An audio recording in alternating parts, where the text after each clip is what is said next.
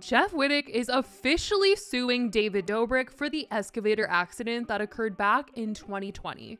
This lawsuit has been something a ton of people have been encouraging Jeff to do ever since they learned of the accident. And that includes Ethan Klein, who, even though the two of them had their differences, Ethan said that he would support Jeff and get him any sort of legal advice he needed to move forward with this case. Him and Jeff definitely had a lot of drama going on, but no matter what, Ethan always supported him going after David to get at least his medical bills taken care of, at least have something in writing to make sure that he was fully taken care of for this accident. Now, in the lawsuit, Jeff is suing for more than $10 million in damages, and claims that due to the accident, he suffered wage losses, loss of earning capacity, and racked up hospital bills. He's suing for general negligence and intentional tort. This is something Jeff hinted at a few months ago following his falling out with David. He said he was going to let lawyers handle the situation because it was just getting to be too much for him mentally, and he just wanted everything to be in the hands of lawyers. Speaking of lawyers though, you guys, some crazy news popped up last night, and this news is that people think that David Dobrik is going to be represented by Johnny Depp's lawyer, Camille Vasquez.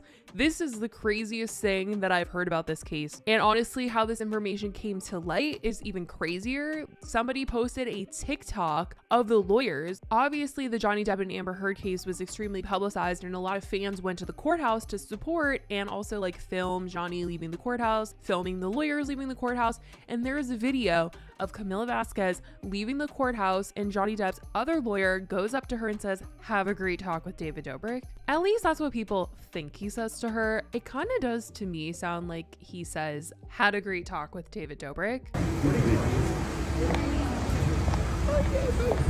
It's got this, yes. I'm here. Hi, Ben. Sorry, how are you? Okay. I had a great talk with David Dobrik. Oh, good. But either way, someone from Johnny Depp's team representing David Dobrik is a possibility. At least they had conversations. That could be really crazy. But it sounds like he's reaching out to some top tier lawyers here. And a lot of people have a lot of things to say about it ever since hearing the news. The comment section is crazy on TikTok, really hoping that she doesn't represent him. But yeah, that's a whole other thing that's going on. Now, the question I've been seeing a lot of people have is, why now? I'll give you a little bit of a timeline of some of the events and why this is happening now. I personally feel like it's because Jeff realized he's backed by a lot more supporters than people that are hating on him for going after David Dobrik, who was once beloved. I mean, you have to think that when this accident happened, David was still at the peak of his career. People loved him. The dirty Dom stuff wasn't made to light yet. And in his mind, if he went against David, people were going to be upset at him. And I think he's realized now people are very supportive of him, encouraging him to sue. And he no longer cares about what the vlog squad thinks of him. Whereas back then he really did care, and those were his friends. So back in 2020, David was on a break because of COVID. He stopped posting on his channel and said that he was going to return once things went back to normal. But since normal didn't really seem to be around the corner, like everyone kept saying, a month from now it should be gone, a month from now, maybe 2 months. It just didn't seem like anything normal was going to be anytime soon. So David started to plan his big return to YouTube. It had been months since he posted, so he felt like he needed to do something big. So he wanted to do a bunch of things for this video. He was going to do a bunch of crazy stunts, and one of them included taking the vlog squad out to a lake, getting spun around on an excavator while holding onto a piece of rope, and bodyboarding. Him and the vlog squad met up with this guy who got them the excavator, and he does like crazy stunts on YouTube, I believe. And so David was going to do this stunt. Well, not him directly, of course, because David like never puts himself in harm's way, but the vlog squad members, yes. They spent some time going in circles on the water, and Todd and Heath were in the water just like hanging onto the rope while they had their boards, and they were just going around. At one point, Corinna gets on the rope and is holding on. She's not on a board or anything, she's just holding on with her hands, and she's swinging from it, but it kind of loosened a little and she jumped off and yelled at David that he always takes things a little too far, because he started to go a little bit faster when Corinna was on there and was like spinning around a little faster. After Corinna got on it, Jeff then got on it, and David was controlling it still and spun Jeff a little too fast, and the excavator stopped and Jeff slammed into the side of the machine and fell into the water. This resulted in a lifelong eye injury. He has had multiple surgeries since to recover the side of his face and his eyesight. The whole incident was kept a secret for a whole year almost. When the news did come out in a series Jeff made on his channel, it seemed like David and Jeff had kind of resolved some of their issues and were mostly on good terms. Despite him feeling some resentment towards David, he was trying to move on with his life and come to terms with everything, saying that he didn't want to waste his life being angry. Jeff still continued to participate in vlogs and hang out with Vlog Squad members, and it wasn't until this past February that their relationship fell apart publicly. Jeff revealed that he's been afraid to speak up all this time because he didn't want to lose his friends. He knew the Vlog Squad members were loyal to David because at the end of the day, they all rely on him to make content. In return, they're making money because if they're vlogging with David, or if David is in the title of their video or their thumbnail, or they're in the friend group, they are getting clout from that, and then they are making money from their own personal channels. So he knew that none of them were really going to be leaving David if he went against the group.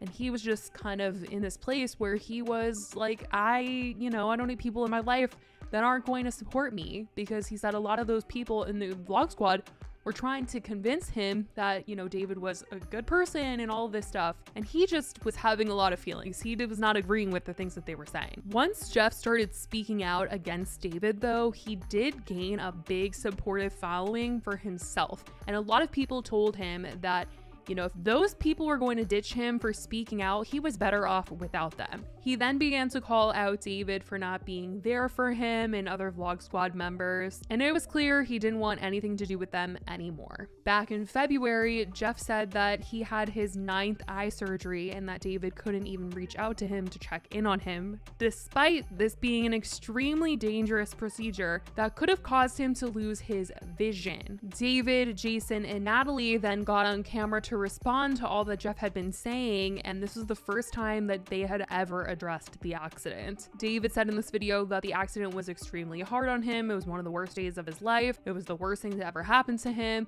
And he said he didn't know exactly how to handle or talk to Jeff because he does seem like a tough guy and doesn't want to show any weaknesses. And he wasn't communicating well enough with them about payments for medical stuff. And so things weren't covered and there was just a lot of miscommunication, it seemed. He did want to make it clear that he did offer to help cover his medical care, but something was going on where they weren't being let in on when surgeries were or when to pay. That was what David and Natalie were saying. Like, I want to help him. I really, truly do. Yeah. And like, he still has my word. Like I told him that I'd pay for a surgery. He can still, and the reason we haven't been paying for a surgery, I don't know if it's his assistant's fault or Jeff just told him to back off from us, but like Natalie has asked multiple times, like, loop us into all these surgeries, and we're just not getting looped into anything.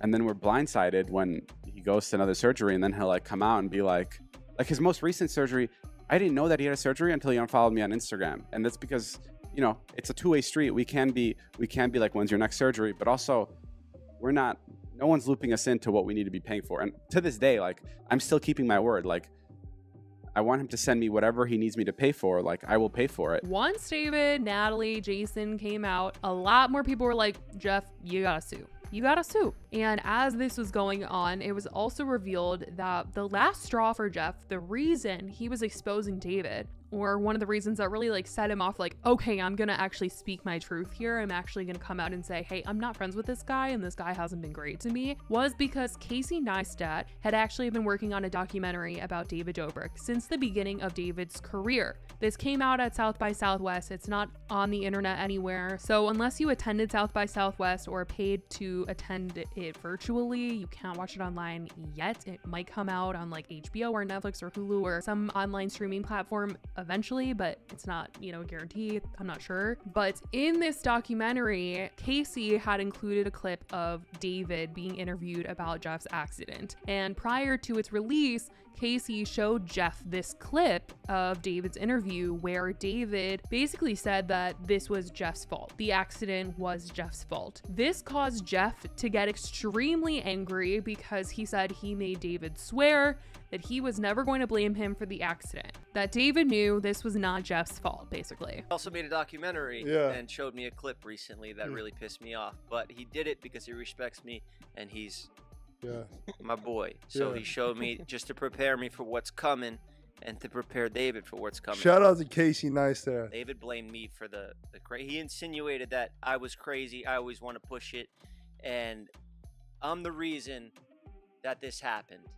When that's complete bullshit. There's 20 people on the beach that are witnesses. I have fucking 6 terabytes of footage of you asking me, begging me to go out there and do the thing again, and that you would spin it slow. You just want to take me out there because it's more scenic. Everything. I took it on the chin, and then to see this, and that just made me completely lose all respect for this guy and lose all hope that he could ever turn around and become a better person. You know, I know he does a lot on video. He gives away cars and shit. But, you know, doing stuff on video and doing things in real life are 2 completely different things. One thing I asked from him was to not blame me for it. I don't want to look like a clout-chasing idiot when you ask me to go out on there. You beg me to come out there. But if you go around saying that this was not your fault and you try to put it on the other guy, who's me, and say that this was my fault, these life-altering injuries, then there's going to be problems. That's where the switch flips. Even when David, Natalie, and Jason sat down to address the situation, they claimed that everyone that was there that day was in a mood to do something crazy. They wanted a cool video. Jeff was like, oh, Todd thinks he's so cool. Like, he's just like wakeboarding or whatever. And like, because he was like, we had just done all these things. We had just jumped out of a plane like a million bajillion times. Now we're just like hanging on to like a wakeboard. And there's like so many more other cooler things that could be done. And so I think that like there was just this air of like everyone was trying to like have fun and like do cool things. And David said 15 minutes before the accident, Jeff saw a video that 50 Cent had posted on his Instagram, which he posts a lot of meme videos on his account. But Jeff had seen a video that 50 Cent posted of somebody getting swung from an excavator, and Jeff said in a DM to David, let's recreate this. But David says that he did not see that DM at all before Jeff got on the excavator. It was a video that he found like 15 minutes before the accident that somebody posted, and he said, let's recreate this. And it was a guy swinging from an excavator and flying off. I didn't see that DM till the hospital. And he jokes, he's like, I didn't mean literally, haha, like he joked. Jeff claims that he was just being funny because how weird of a timing was it for him to see that as they were literally doing something very similar right in front of him. Jeff wasn't trying to get like flung off of this thing. He didn't know that David was going to go super fast at one point. And when people heard about this, they were just upset that David was even bringing it up in the first place to kind of make it seem like Jeff planned this whole thing out. The podcast that David, Natalie, and Jason made to talk about this incident definitely had people feeling a little confused because there were a lot of times where they tried to just say everybody that was there that day filming wanted to do something crazy. The mood was let's do something crazy on camera for this video, and definitely trying to make it seem like it wasn't entirely David's fault what happened. It was a combined decision we made, and it was a complete accident. And I'm so sorry that accident happened, but it did, and there's no going back from that. While also David was trying to take some accountability in this video, he would say things like, he knows he was the one driving it. He knows that this is his fault. I was the one driving it. It was my video. I was the one sitting there. It's clear as day. I am the one controlling the thing. He got hurt because I was driving. That's it. And I know that. And like I said, I would...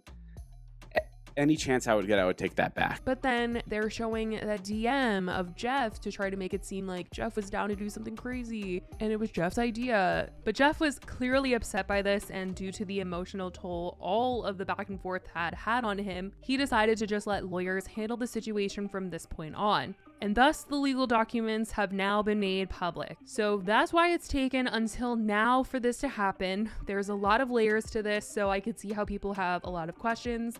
But as of right now, this is all we know about the lawsuit and how we ended up here. So I totally know it's a lot, but I definitely want to know what you guys think about this and Jeff coming out with this lawsuit. Let me know your thoughts in the comments down below. I love you guys so much, and I will talk to you guys in the next video. Bye, guys.